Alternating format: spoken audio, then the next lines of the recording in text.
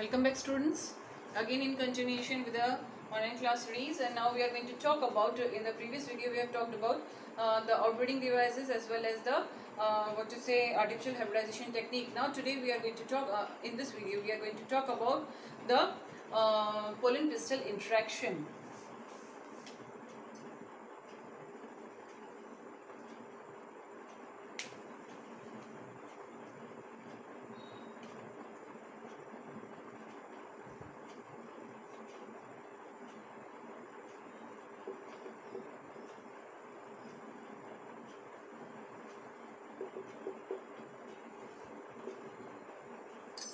So when we are talking about the pollen pistil interaction, it is a type of a dialogue which is set up between the pollen grains that are shed off on the stigma as well as the stigma itself. It is a type of a chemical dialogue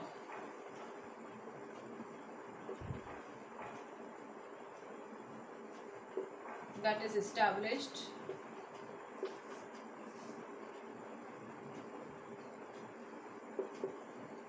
between the pollen grains shed off onto the stigma as well as the stigma itself.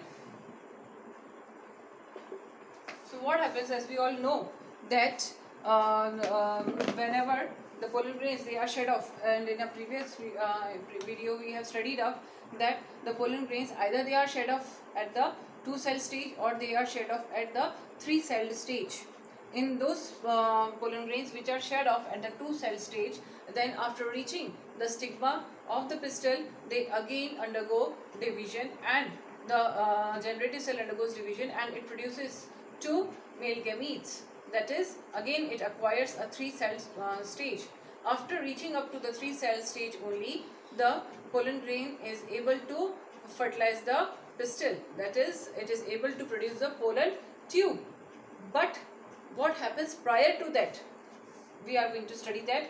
When the pollen grains they reach or they arrive the stigma, a large number of the pollen grains, as we have already studied, that there are various agencies like wind, water and various biotic agencies which help in the act of pollination, that is the transfer of the pollen grains from the flower to the stigma of another flower. That is, there are chances of pollen grains of other species also to reach up to the stigma of different species. So in certain cases, in such cases, what happens that the stigma, it is capable of identifying that whether the pollen grains they belong to the same species or not. If they do belong to the other species, then the pollen tube formation is not allowed. But if the pollen grains are of the same species, then the pollen tube formation is allowed and the further events of fertilization takes place.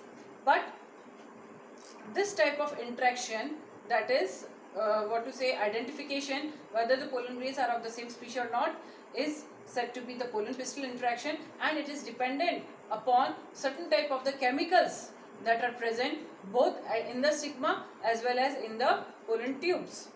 The interaction between these two, between the chemicals of the stigma and the pollen grains, that is known as the pollen pistil interaction, and it sets up the dialogue between both of them and helps in the identification of the pollen grains, leading further to the formation of the pollen tube, which further eventually reach up to the rear end at the micropylar end where the synergids and the XII are present, and the pollen tube, it gets its pathway directed by the synergids into the ovule.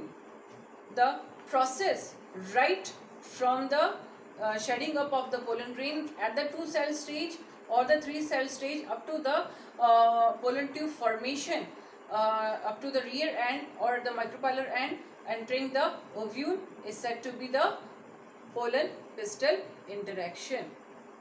So this is all about what is pollen-pistil interaction and how is it useful in identification of the pollen grains. Now we are going to talk about the double fertilization events.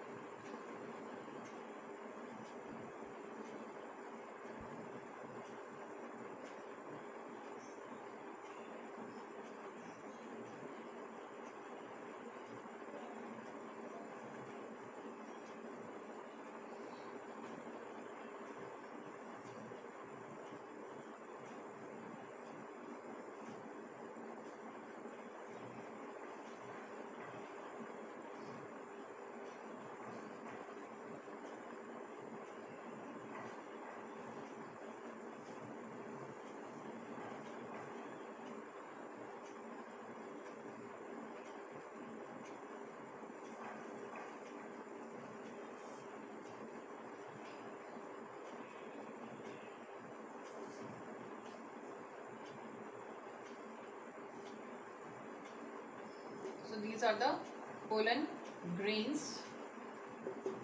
This is the stigma. This is the style. This is the ovary.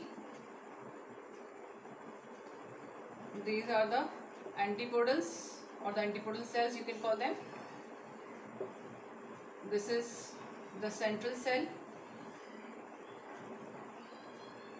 These are the polar nuclei. Then this is the XII or the ovule. These are the two synergids which eventually form the egg apparatus.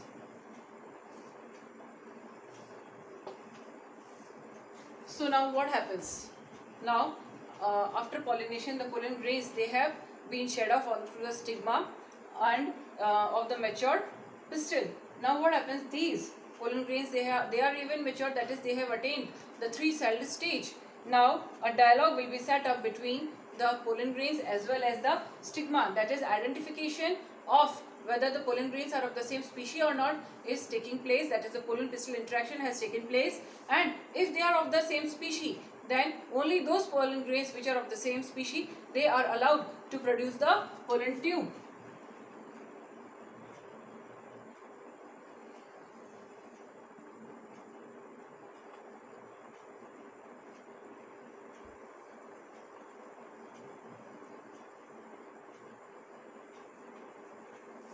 So there are quite a number of chances that a number of pollen grains of the same species are present onto the stigma, but large number of them, they are going to produce, of course, the pollen, after pollen pistil interaction has taken place, a large number of them, they are going to produce the pollen tubes, but the pollen tubes, they are not going to proceed further on, that is, they are not going to reach up to the rear end, that is the micropylar end.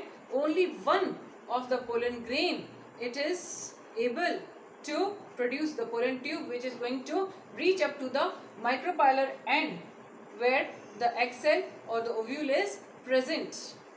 Now after the formation of the pollen tube, what happens? The transfer of the male gametes takes place. The generative cells, as we all know, it possesses 2 cells. Now the first male gamete, it is going to travel through the pollen tube and it is going to come to the rear end where the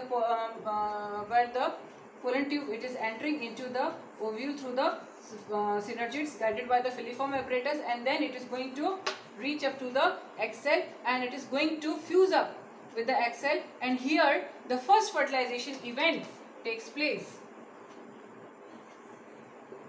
First fertilization, which is the actual fertilization event and which leads into the formation of the embryo proper.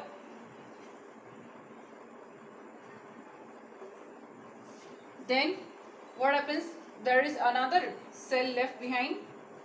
This again second male gamete, it travels to the whole of the pathway of the pollen tube, and then it reaches up and it enters into the central cell, and then it fuses up with the two polar nuclei. This type of fertilization is said to be the triple fusion, which leads to the formation of the triploid nucleus. Since fertilization event has taken place twice over year, once with the XII and another with the two polar nuclei, such type of fertilization events, they are said to be the double fertilization events, and hence it is a characteristic property of all the angiospermic plants.